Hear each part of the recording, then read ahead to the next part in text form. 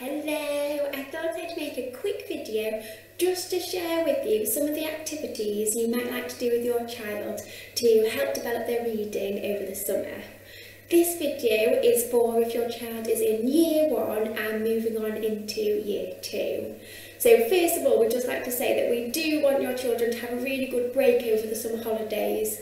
So the idea of this video is just to give you some ideas for really quick 10-minute activities that you can do with your child just to keep their reading going over the summer holidays. But it's nothing that we want them to spend ages and ages on, because it is important that they have a rest as well.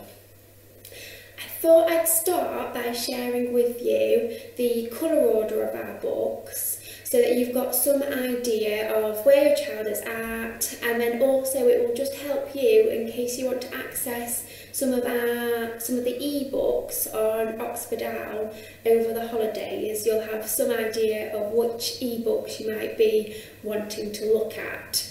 So if your child has been coming back into school, then we will have sent them with a couple of books already, and that really is your starting point, is to read those books, and I'll share with you in a minute some activities that you can do within those books. So what I'll do now is I'll just show you the colour order just so that you get some idea of where your child is at.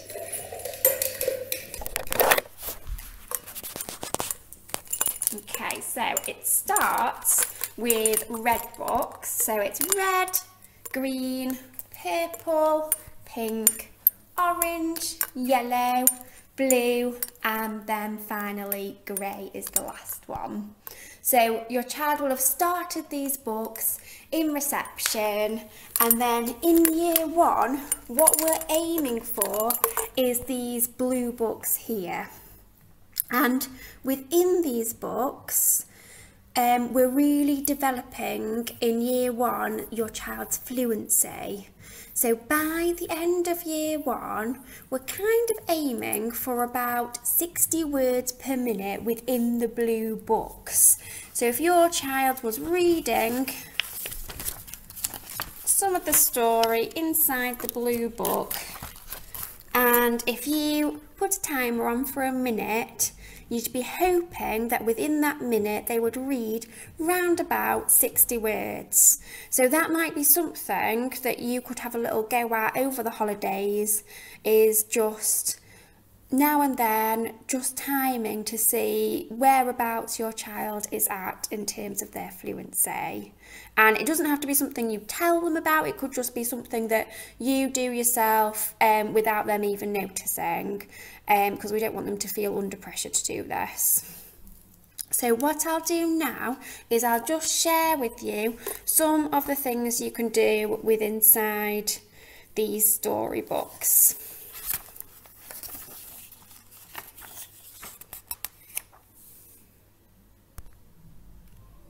On the first page, we have the speed sounds, and what we usually do with these sounds in school is we would just get the children to say them. So they'd say f, f, f,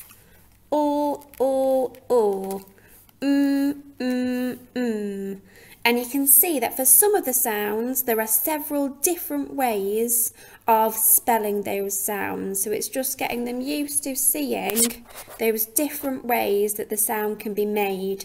And actually the ones that are circled are the ones that are going to appear in the book, so it's really important that they know in this book there's going to be the C and the E together, but it's going to make the S sound, so they just go S, S, S, S.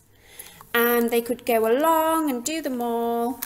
And then also what's quite helpful to do is also to point at them out of order, so that they don't just get used to the order of the sounds. And then over on this page is the vowels, and we've got here some of the set 2 and set 3 sounds. So for example here we've got oi, which they learn in set 2, and then we've got the other way of spelling oi, which is in set 3.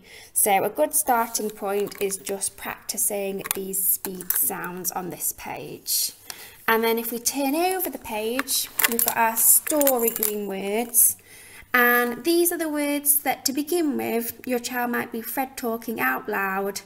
And you can see we've also got the words that they would say in syllables, and it shows you how your child will break those words down into syllables. And then also some words where it's a root word and then a suffix. So for example, we have got prance and then pranced. Then over on this page, we've got some words that it might be good just to We've got some words that it might just be good to have a look at with your child just to see if they understand the meaning of the words. Then we've got our red words, and these are the words that your child can't Fred talk and that they have to learn by sight. And for some of the books, it might look like this as a grid, and for some of them, they're just written as a list. So if you had a book like this where they're written as a grid, what we sometimes do in school is they pick a row or a column and they see how quickly they can say the words. And these are words that they just have to learn by sight, so it's a lot of repetition with these words. And then finally we go on to the story. Now the first time they read the story, it'll be for accuracy. So there might be a few words that it takes them a little bit longer to get. And so they'd read through the book. And then after you've read the book a few times, so this might be on day 2 or 3 that you start to look at this, there are some questions to talk about where your child will find the answers in the book, and then some questions to read and answer.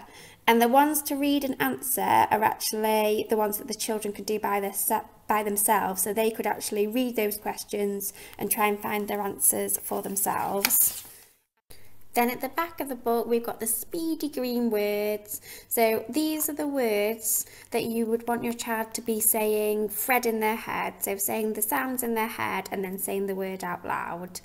And what we do in school with these sometimes is the child would pick a row or a column and see how quickly they can say the words. And these words really help to develop your child's fluency, because the quicker they can say these, the quicker they're going to read the text within the book. So it might be useful to spend a couple of days just actually practicing these words before they have another read at the story, and then you can assess once they've read it a couple of times, then hopefully they should then be a quicker pace when they're reading the story for a second or a third time.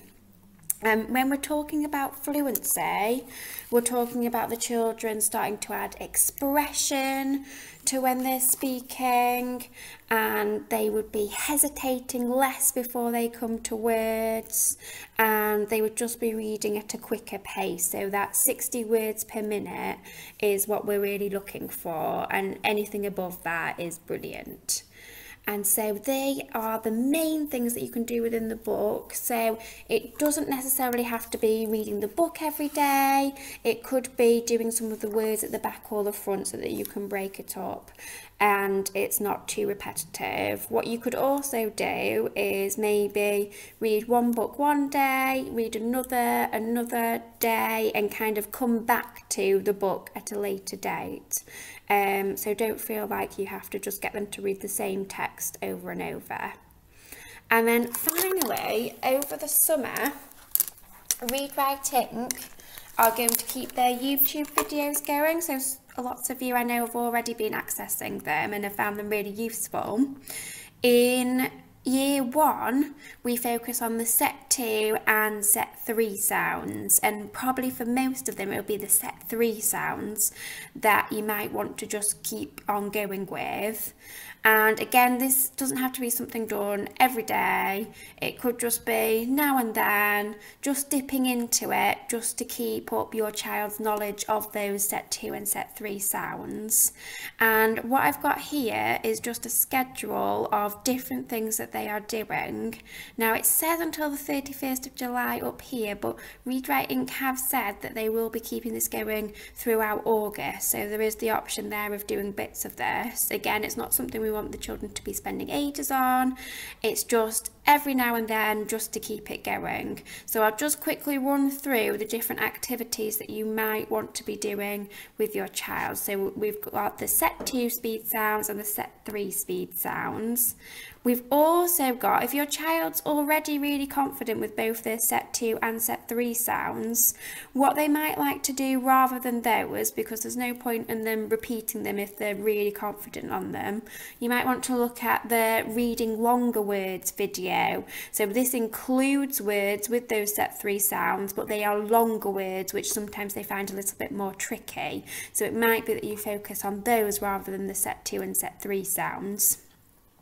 Then they do red words, and there's a red words 1 and a red words 2, but for most of the children it will be the red words 2 that you want to focus on. So that's looking at those tricky words that they can't Fred talk, that they need to learn. So if you notice that that's one of the things that your child's finding difficult in the stories, it could be that you do those red words 2 videos.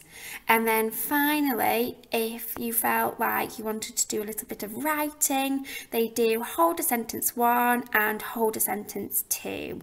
So hold a sentence 1 is for the children that are on green, purple, pink and orange books, and hold a sentence 2 is for those children on yellow, blue and grey books. So these are just a few activities that you could do over the summer holidays if you wanted to.